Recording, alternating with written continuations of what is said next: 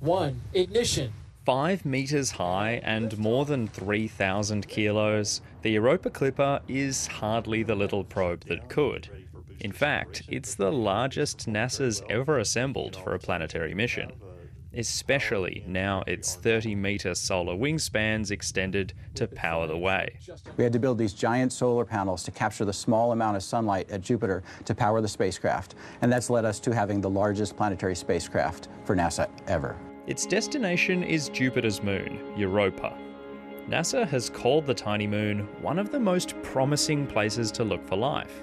By studying its icy surface from above, NASA seeks to understand the potential for life in other non-Earth environments.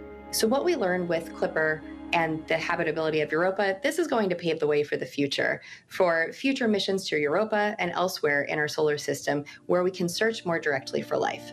NASA says after a 2.9 billion kilometre journey and 49 orbits collecting data, it'll need a decade to complete its mission. I often talk about these missions as modern cathedrals.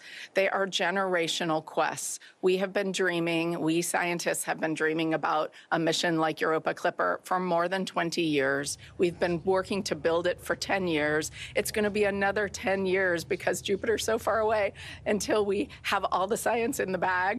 Also on the probe is a new work by US Poet Laureate Ada Limon titled In Praise of Mystery. NASA hasn't said if it expects any life forms to read the poem on its journey. Angus Mackintosh, ABC News.